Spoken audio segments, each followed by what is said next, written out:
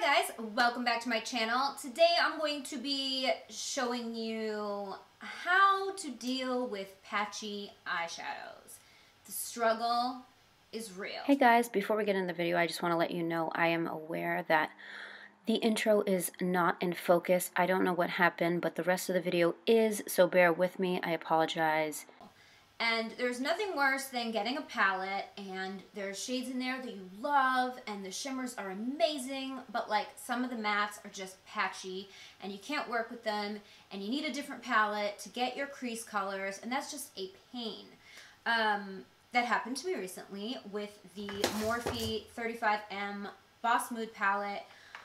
I tried making this palette work. I couldn't make it work. Every single time I used it, I had the worst eyeshadow looks. It looked like I was a 2-year-old trying to blend my eyeshadows. And this is a gorgeous palette. And the shimmers are amazing. But I couldn't make it work and I was getting really frustrated and I didn't know if it was the formula or if it was me or maybe I got like a bad palette, because I saw other people using it and they didn't seem to be struggling as much as I was. But I don't have a lot of experience with Morphe eyeshadows other than the Jaclyn Hill ones, and I know that those have a different formula. So I have steered clear of Morphe shadows in the past because they have parabens in them and my skin is sensitive, so like I'll get really itchy if a product has paraben in it, and I didn't want to put them on my eyes and have me want to itch my eyes all the time. So that's why I've never messed with Morphe shadows, but the newer shadows I don't believe still do, because they don't do that to me. I don't really get super itchy. And know for sure the Jaclyn Hill ones do not have parabens in them. So I decided to give this palette a try, and then I was kind of bummed out because they were patchy. Anyway, so I was watching Belle Jordan, and if you guys don't know her, I will link her channel down below. I had reviewed a collab that she did with Deck of Scarlet a few months back. She had a palette and I reviewed it, and that was the first time I came across her, was reviewing her palette. She's so talented and so beautiful. But anyway, I was watching one of her videos and she was blending her shadow in a way I had never seen before. And I thought it was so interesting, and I was like, I wonder if that technique would work using the 35M palette and help combat the patchiness. So I decided to give it a try, and lo and behold, it worked. And not only did it work, but like this eye look, every time I wear it, I get so many compliments on it. And then I had it on in at the end of the Lancome review video, and you guys were like, what is that look? I want to see it. So I decided to recreate it in this video and then show you guys kind of the technique that I translated into this look so that I was able to use these shadows. If you do end up getting this palette, or you have this palette and you kind of are struggling with the patchiness as well, hopefully this will help you, or any palette really, because I also tried it with this palette because I mentioned in my review video that these mattes are very patchy as well. And I mean, these shimmers are on another level, but if I were to pack this and travel, I would have to pack a different palette because these mattes are just too patchy. Like I struggle to work with them. Now with this technique, it changed everything. I tried it with these, it worked. So it definitely works on patchy shadows in general. This palette is actually, the Morphe palette is actually one that I've been using a ton lately and loving it ever since implementing this technique into my eyeshadow game. So I really hope that you enjoyed the video. If you're new to my channel, hi, I'm Jamie, and I upload beauty videos 2 to 3 times a week. I try to do 3, but oftentimes it's 2, but you know, I try. But if you are not subscribed, I hope you will join us. I would love to have you as part of our fam. If you guys would like to see how to make any patchy eyeshadow blend like this, then keep on watching. Okay, so this is the 35M Boss Mood palette from Morphe. And here's what it looks like. There is a sheet that sits on top with the names And then here are the colors.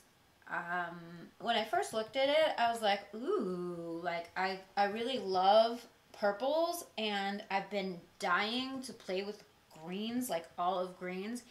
And like I'll have a palette that'll have like maybe one green color or a couple of green colors, but they're not like that olive I'm looking for, which is like this one.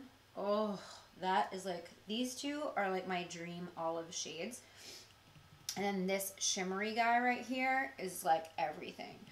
I love all the purple tones, and then the warms right here are great. And then you can do like a bronzy look as well. So there's a lot of fun looks you can do in this palette, and as you can see, there's like just a lot of deep shades. The one thing I can say about the colors in this palette that I would have done differently is I just would have had like one or two lighter shimmer lid shades. Like the lightest one really is like these, but this one's more of like a brow bone highlight.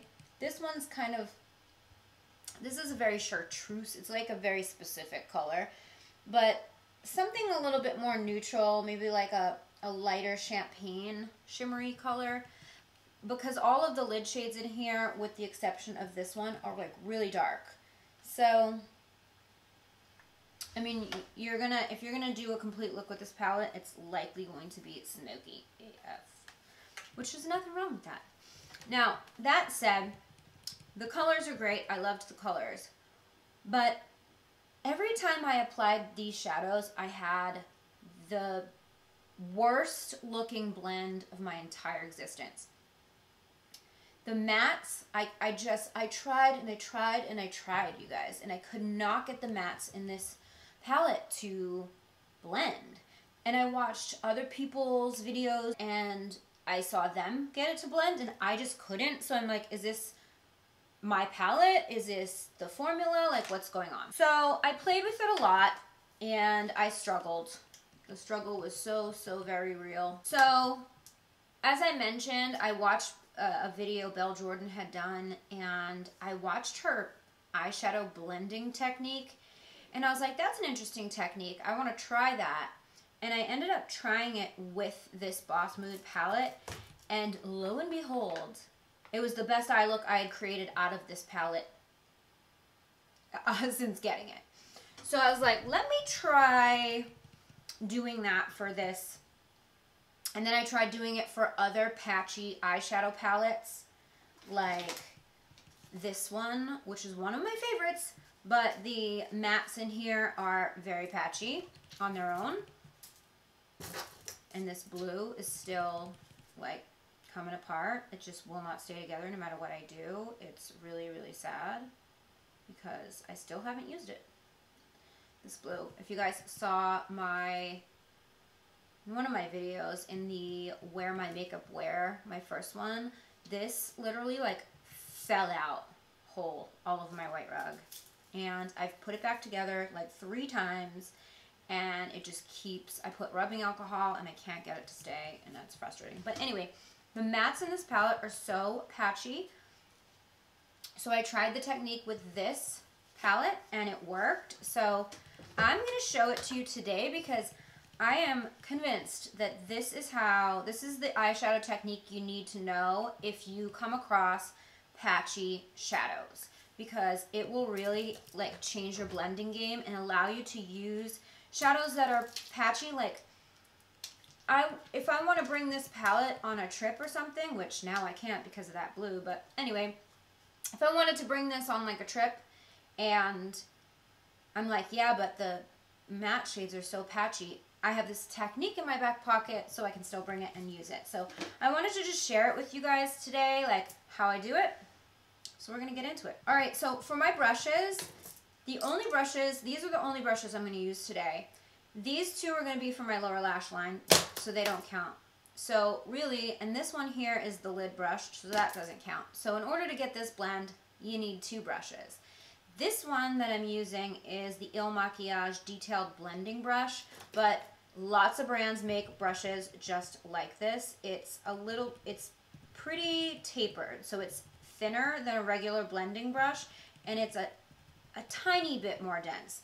Like, for example, this one is very fluffy, and this one is from the BH Royal Affair brush set. And this one's fluffy and much softer, and this one's just a tiny bit more dense. But it's small, so it can get into the crease really easily. So I really like using this one.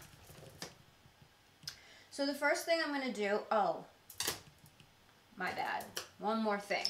You're going to take a fluffy brush. You're going to do one fluffy brush. So this shade here is called Peachy Keen. And what I've been doing with that is literally like buffing it out on the outer part of my lid.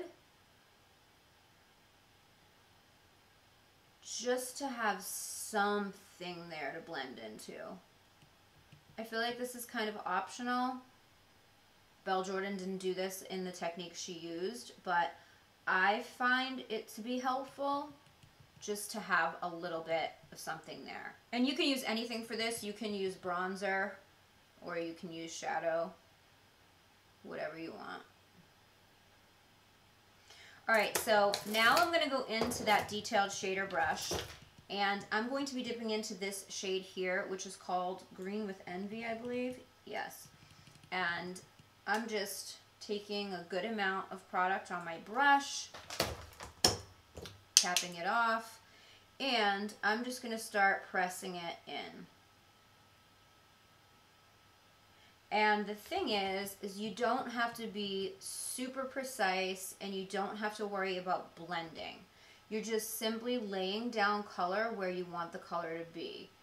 So I want it to be out here a little bit, and I'm just pressing it. And now I'm going to start pressing it right exactly in the crease where I want it to go.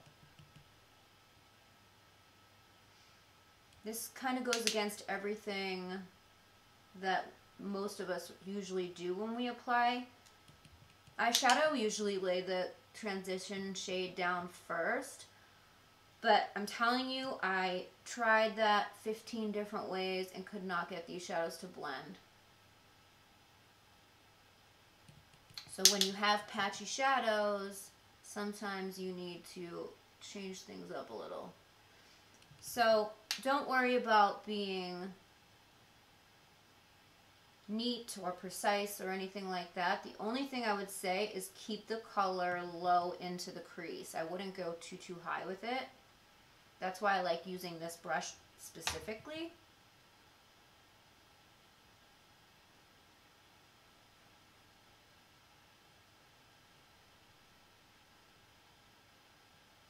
Okay, so I basically just mapped out the shadow, the shape on each eye. And I just loaded up as much color as I wanted, because some of it is going to get blended away. And we're going to have to just go back in and build. But for now, this is what we're working with. And then I'm going to go in to my color switch, and I'm really going to wipe off the brush like real good. Because I don't want any of that green on the brush. So I am then going to go into that Peachy Keen shade again, and I am going to start stamping it right on. I'm kind of going, half of my brush is on the green and the other half is over the green. And I'm just stamping the color right over that line. Same way that I did with the green. I'm not really blending right now. I'm just pressing that color over.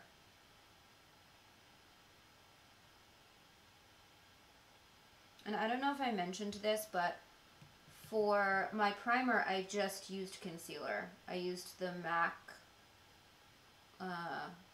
24-hour long wear concealer.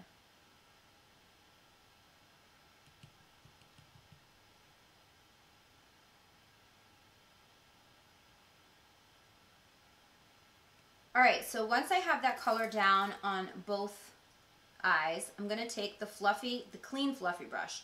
It's very important that this brush is clean because you do not want to add any more color here. You're just going to kind of go over the top of where you laid that brown down, and very lightly you're blending it in. And if anything, I would blend kind of towards down rather than out, but it's not imperative, I guess. It depends on the look you're going for. But you just want to buff that edge, those two colors, buff them together.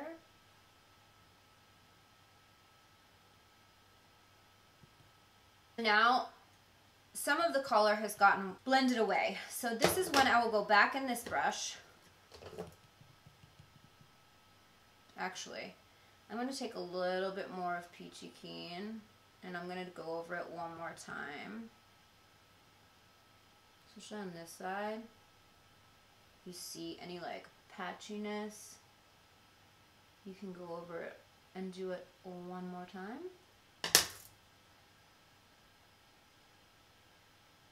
Okay, and so now I'm going to go into the color switch again, same brush, going back into that green, and I'm just going to now kind of go back and forth windshield wipers how I normally would if I was doing it in the other order.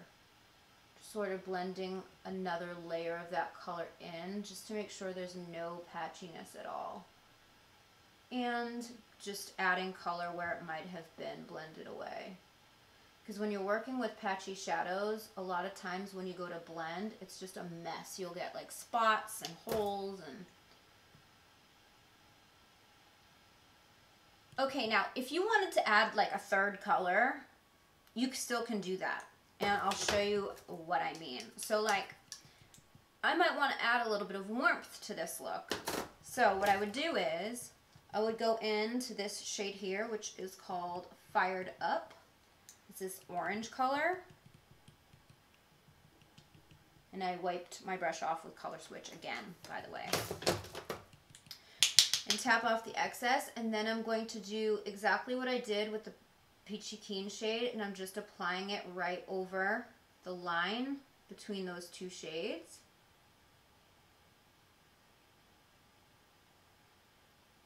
I don't know if you can see, like that just warmed it up.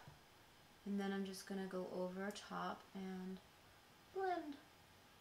And I don't know if the camera's going to pick up just the like little added bit of warmth that just gave. But like if you're, if you're doing a look and you're like, but I want a third shade, it's totally fine. You can just add it on top and build it however you want. The other thing you can do if you're still seeing any patchiness up there, which I'm not, I think this blend looks really good considering how patchy these shadows are. You can take a whatever brush, just a little bit of a brow bone highlight, and I'm just going to take this one right here. This palette is so big, it's hard for me to even get it in the camera. And that shade is called Light of the Party. And you can just kind of put it as a brow bone highlight to sort of further blend out that edge. I didn't need to do that, but I was just to show you, just for the purposes of the video. It will also help you blend when things are patchy. You know what I'm thinking now in retrospect, now of course that I'm filming this, is what I should have done is show you the regular way that these shadows blend on one eye and how I'm doing this on the other eye. Boo. Alright, so for the lower lash line, I'm just going to go in with the MAC pencil brush and the dark green color, and I'm just going to connect my lower lash line and the outer V.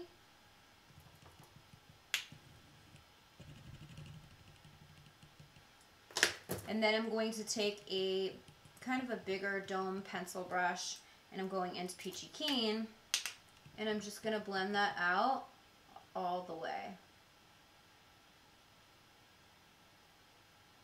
Never get too precise on my lower lash line. I just like it to be a little messy. for my lid color, I am taking this flat brush from Alamar Cosmetics, and I'm going in with this shimmery green shade, Electric Energy, and I will say that the shimmers in this palette are fantastic. I like them, personally. It's the mattes that I struggled with, so it's just me.